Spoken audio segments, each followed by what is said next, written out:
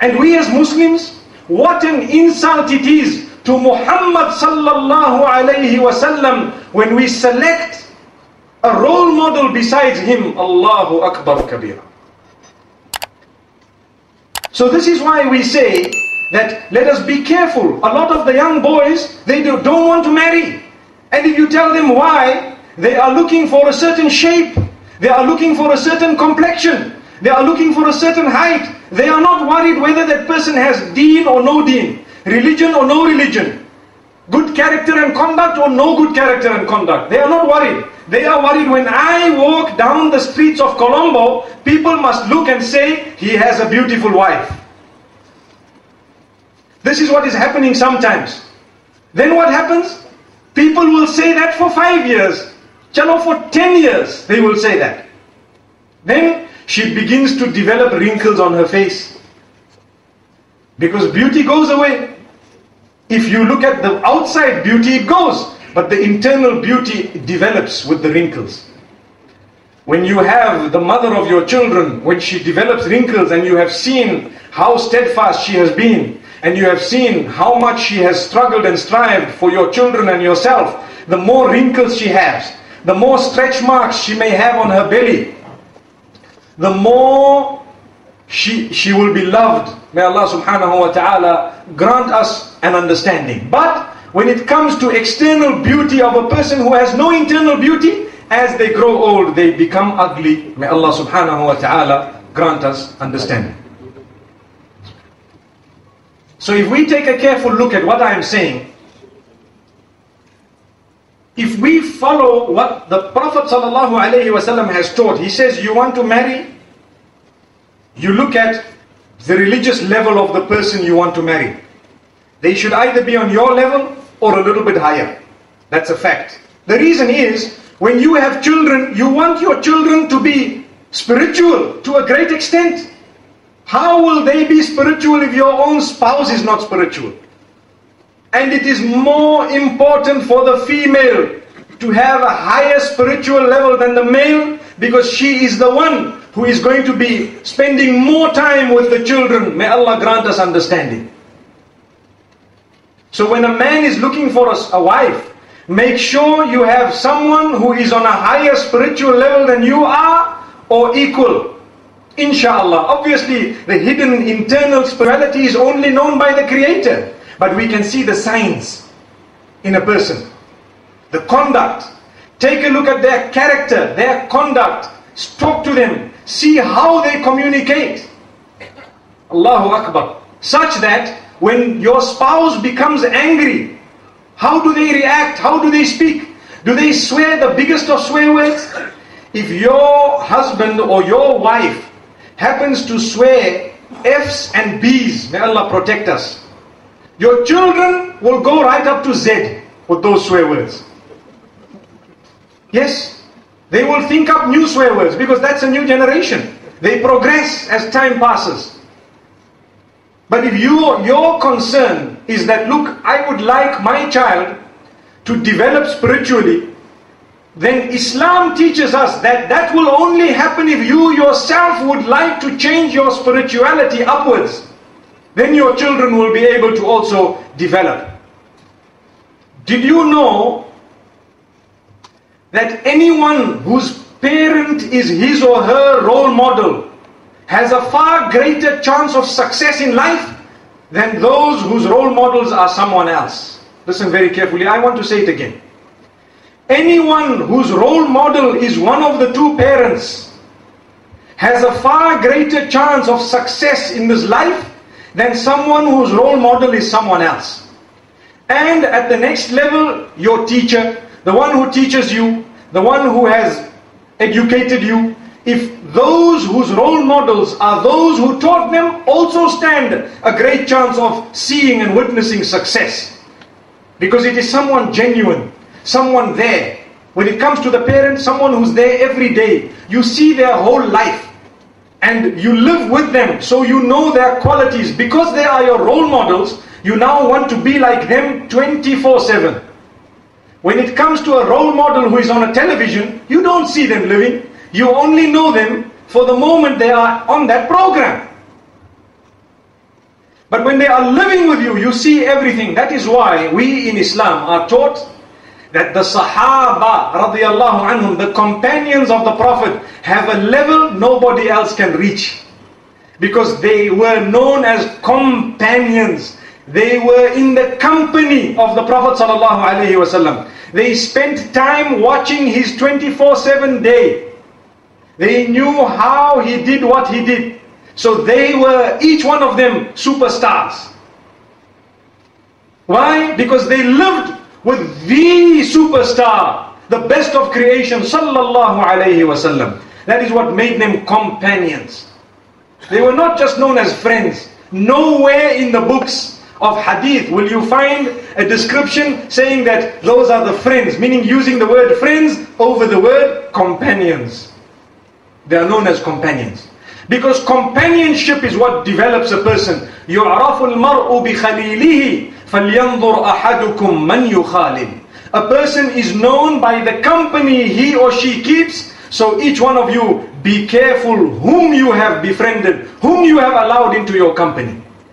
Not everyone who wants to be your friend should be allowed to be your friend. You need to vet that. And you need to literally use a strainer. As we use to separate tea leaves from the tea, we need to separate the good from the bad when it comes to our friends, disassociate ourselves from those who are evil. Because if we have bad company, even if we are good, that bad company will brush off onto us, because we have been guaranteed that by the Quran and by the hadith of the Prophet sallallahu alaihi wasallam. And this is why, if you want your child to be married, or if you want to marry, look at the company of your spouse before you marry. What type of people does he or she mix with? That will give you an idea of what type of a person the person is. When you have fish in the sea, the fish of one type move together in a school. You will not find one whale, one small fish, one kingfish, one something else all together moving together. No, they are fish who have something in common, they move together. The same applies with us. When you see a people moving in a group, you know that they have something in common. Either they are on drugs together, or either they go to the masjid together. May Allah protect us all. So, when looking for a spouse, look at the friends of a spouse. This is what will help you. The Prophet ﷺ says, you also need to look at the family. The family meaning, what type of people are they? What type of people are they? And he says that there are certain qualities that generally people look at. Some people look at the wealth. Some people look at the lineage, which is the family. Some people look at the beauty. And some people look at the religious level. Then he says, become successful by making the religious level the main deciding factor. What does that mean?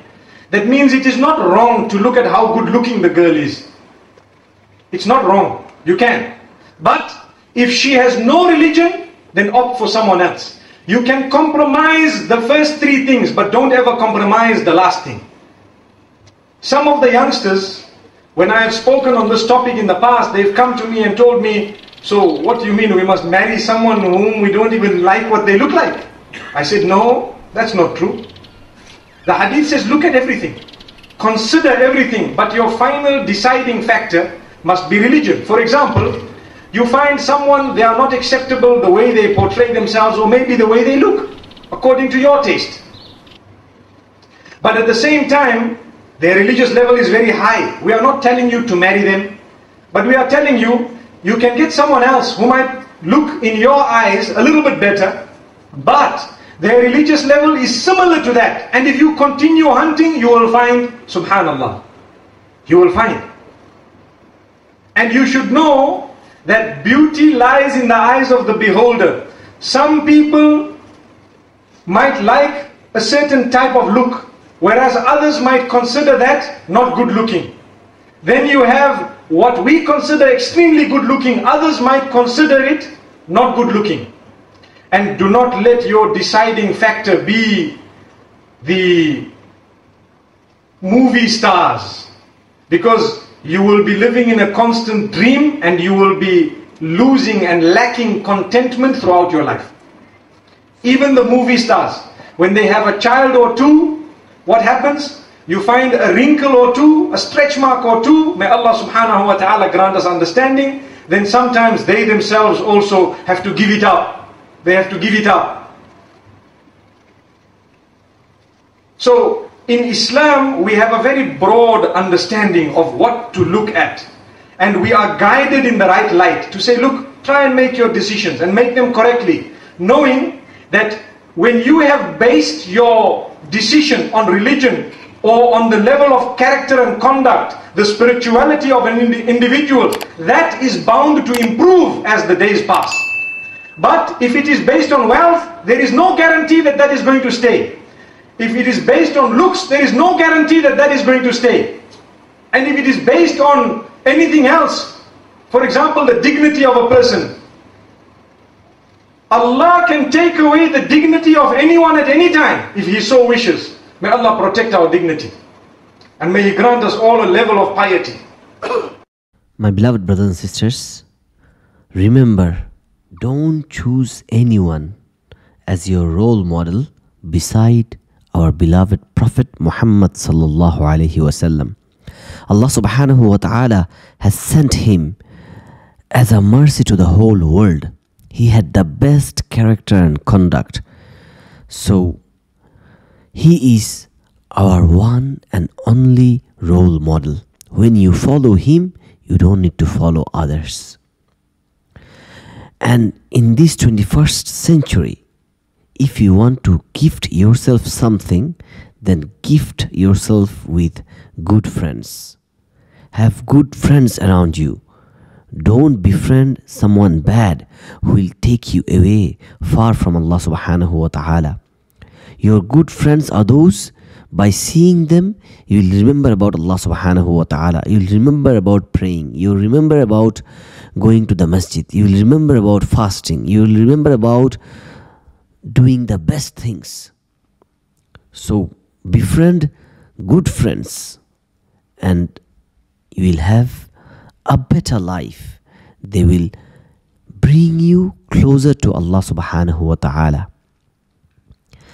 And while choosing your spouse, don't just look for beauty, wealth and lineage. Look for deen and iman. Yes, you can look for all other things, but specifically look at the iman, look at the deen, look at the akhlaq, look at the characteristics and conduct, and how upright and how close is the person to Allah subhanahu wa ta'ala. Then you will have a better life.